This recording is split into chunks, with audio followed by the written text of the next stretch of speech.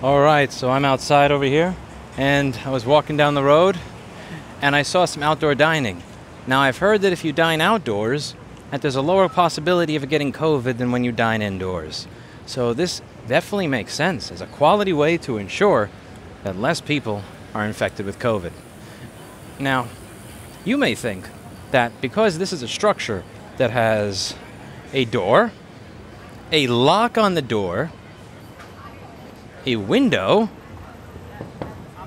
a ceiling, a roof, and a floor, that this is not actually outdoors, that it's indoors. Completely indoors. Actually unventilated indoors, and likely not to code construction. But we are in New York City, where we value science. As a result, we have this type of dining structure that apparently is much less susceptible to people getting COVID. Just wanted to make sure that everybody who's been watching these videos understands how the science works, and that's it for today. And as always, we hope you learned something. What do you think of these things, Erica? I guess they have a fan on the inside.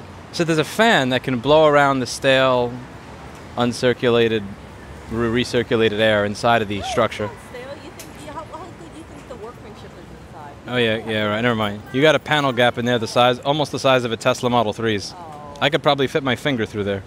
You can fit your I guess that counts as outdoor. It's not like it's, the same as, let's say, opening an actual window in a restaurant or keeping the door open. But what do I know? I'm a board repairman. I'll see you all in the next video. Bye now.